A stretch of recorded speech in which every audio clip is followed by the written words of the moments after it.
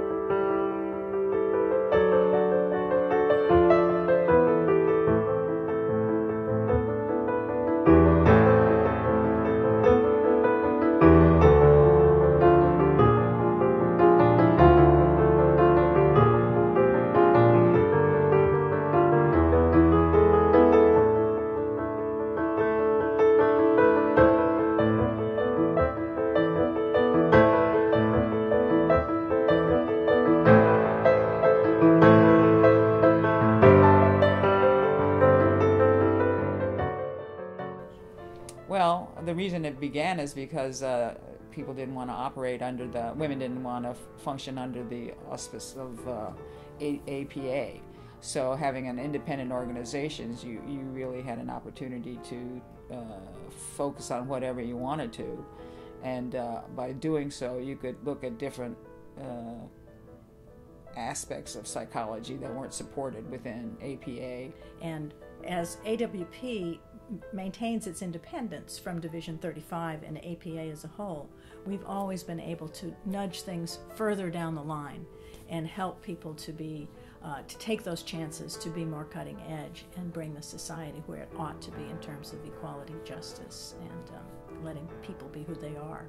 And it's a group that resists the tyranny of those who are not feminists.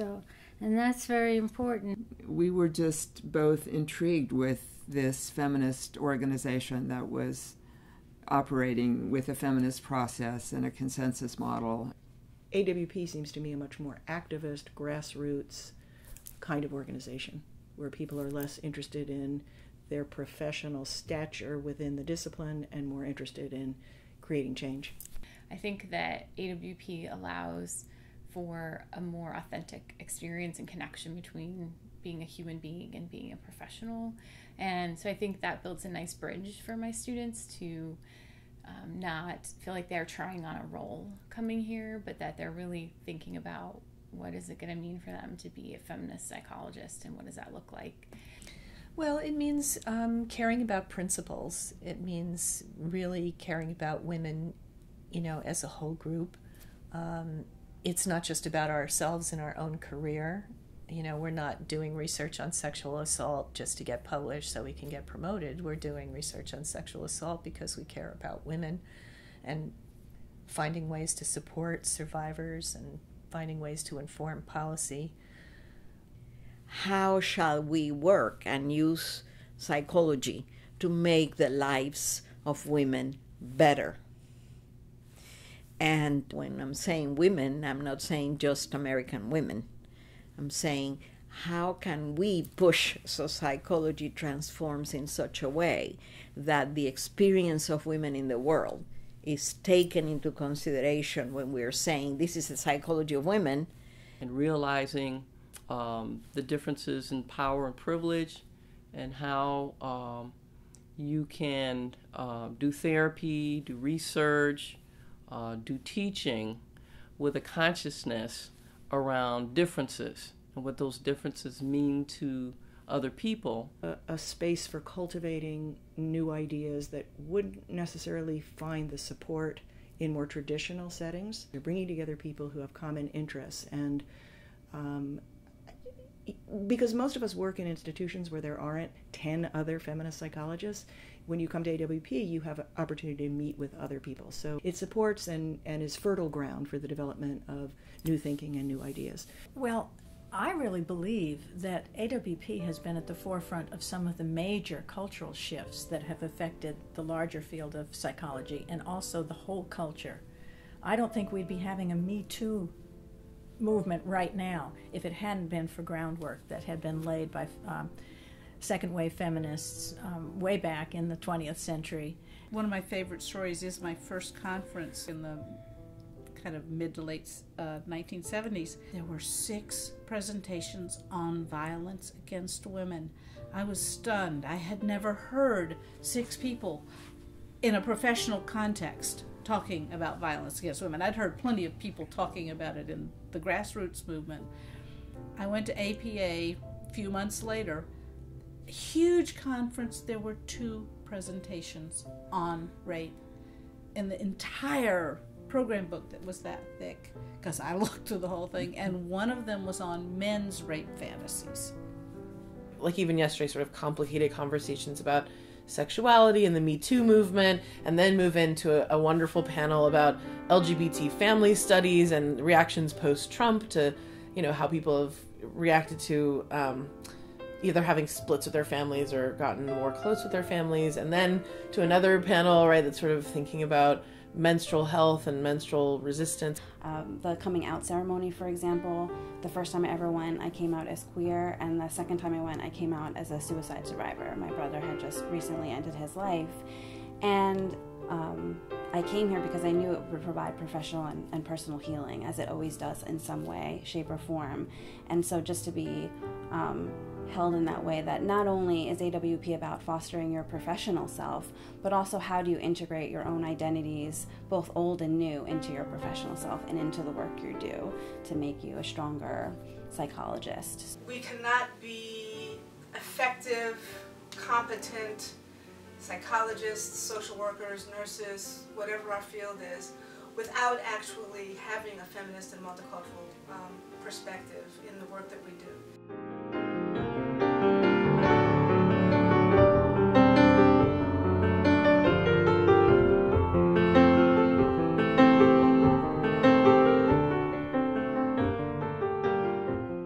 To push those young women of color into the fact that this is relevant for them also, of making sure that feminism is for everybody, to quote, I think, bell hooks, or, that it's not just something for privileged white women who don't have anything better to do. And there was a project that we did one time between the Women of Color Caucus and the Jewish Women's Caucus. And what we did was we, each of us partnered or paired up with someone so that we can kind of connect on a conversational level about our identities, our struggles, the ways that we've coped through our resiliencies, and it really made us think about some of the issues and some of the concepts, multicultural concepts, a little deeper, and how to apply it to the work that we do, whether it be research or clinical practice. I had never heard of, I think they call this size acceptance caucus, being in a group of women who are like talking about fatness as a political sort of identity or as a tool of resistance. That really blew my mind. And in general, raising the consciousness of people who come to the conference or who are members of the organization to realize that we really have to work for social justice, not just make sure that your career advances. And if your career advances and you're going to have more influence in making other people think in a certain way, then it's useful. When I come to AWP, I feel, as I mentioned earlier, I feel at home. But it's something that, I feel like it's a rejuvenation. It's important. I come almost every year, and it's the place where I get replenished, rejuvenated. I get my vitamin F, is what we refer to as vitamin feminism, vitamin F, and have a dose of vitamin F. And you come here and people have that vitamin F, we call it, that you become energized and you feel, I can do this for another year. We can run another conference. What the heck? There is no other place for us to come together and hear each other in the same way, in this space that is safe and affirming and that centers our experiences. I don't think I would have had this place to practice my ideas in public. I don't know how far I would have been able to take it, to tell you the truth. You know, I would give a talk. I'm good at talking. I would give a talk, and then the talk would become a paper. Well, what if I hadn't had a place to give the talk? Where would the ideas have gone? I don't really know, and I'm scared to think that they wouldn't have gone anyplace, all these great ideas. I don't think I'd gone into teaching, but it was the encouragement here, or I wouldn't have written, but I did because of the encouragement I received here. So I'd be less than. I mean, I love AWP. For the last 15 or more years, I've been bringing both master's students and now doctoral students here. They gain confidence in being able to present their work. They gain a sense of sisterhood and respect. They gain a sense of camaraderie, laughter. You know, a combination of the workshops for practitioners and sessions for academic. It's where the academic and the practice meet in ways that they don't really meet, for example, at APA. But it's also like a gentle place where people can enter into the conversation, where they, you know, feel all right about trying out their voice. I guess I was really impressed with kind of the genealogy of feminist psychology. I didn't realize that, you know, for example, that my dissertation chair had this kind of enormous group of feminist psychologists who were operating in the world, and we had this big dinner in the first conference, and I was amazed at how these sort of lineages of feminist psychologists who, you know, come from other feminist psychologists. I really value the intergenerational aspect of AWP, and I think we have so much to learn from each other. 1991, I'm 25, 26. I go to my first workshop, and it's by Jean Baker Miller, who's a goddess, and my head blows off. And then I go to the next workshop right down the hall, and it's Carol Gilligan. And then I'm like, I need to take a break. So I think I'm going to go work out for a few minutes. So I go up to the gym, and I'm working out, and I'm looking at the pool while I'm working out. And who walks by in the pool in one piece but Carol Gilligan? And I'm thinking, where else can you actually be with people who are being themselves? And I had one of my students was working at the registration desk, and I sent her up to my hotel room to get something for me, and she came back and she was so excited, and she said, I went up in the elevator with Jean Baker Miller and I came down with Carol Gilligan. Like, she was so starstruck, and it just reminded me of myself, you know, at that first meeting at the CUNY Graduate Center when Florence Denmark sat down on the floor next to me and asked me what my name was. So the thing about AWP is it wasn't hierarchical. Just as simple as be invited to dinner with people that you've been reading about and know only through literature. It can be really easy to fall into a hierarchy of education and feel like I am the learner and someone else is the teacher, and that I need to simply be taking in what's happening. And I think through the values of AWP and the values of my advisor, to be able to recognize that this is a communal process, and that my kind of questioning something has value as well.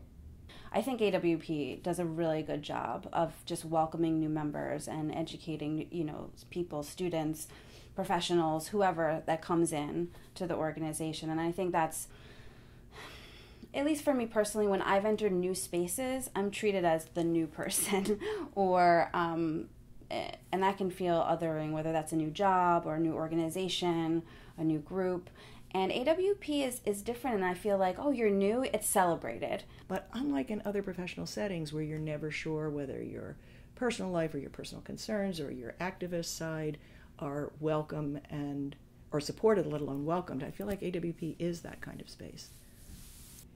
And people have been around a long time. That's what it is. It's just seeing people and feeling, warm fuzzies and, getting support for projects and working with others to create some journal article or edition or a book, it's here. Camaraderie and sisterhood and caring are always relevant and never go out of style. And that remains. Because if we're not having fun, there's no point at all, right? It's sort of, and I think AWP does do a good job at that, having a dance, having, various sillinesses. I think that's really crucial too. Just seeing all the young folk dancing with the older feminists was it was a celebration. It was so joyful. All I remember is every time I come to AWP, everybody asks me, "You going to the dance? You going to the dance?" Of course, I'm going to the dance, but why they ask me that? Well, I guess because I love to dance. It's just something I love to do. Yeah, Have a good dance time. especially. Yeah. Yeah, the dance brings me back. Just let's the cut to the dance. chase. The dance is my thing, but the rest of it is really wonderful. No, it really is a wonderful experience, and I just know, even if it's painful, I will walk away feeling better about, maybe about myself, hopefully, but better about the place I'm in. It was just like this, like women's voices and excitement and all of that energy, and yeah, like I said, it just became home.